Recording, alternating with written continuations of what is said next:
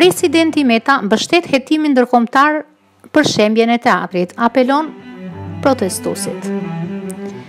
Presidenti Meta ka mbështetur idenë e një hetimi ndërkombëtar për shembjen e Teatrit Kombëtar.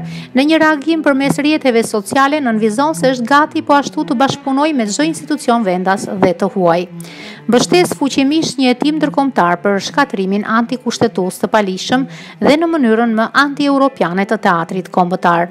Gati të bashkëpunojë me aleancën për mbrojtjen e teatrit, si dhe me çdo institucion europian dhe ndërkombëtar për kulturën.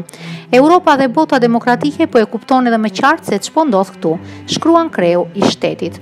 Një apel ka edhe për protestuesit. Mos ju përgjigjni dhunës me dhunë, por me besim te demokracia dhe triumfi i saj mbi talibanizmin dhe oligarkin, shkruan presidenti.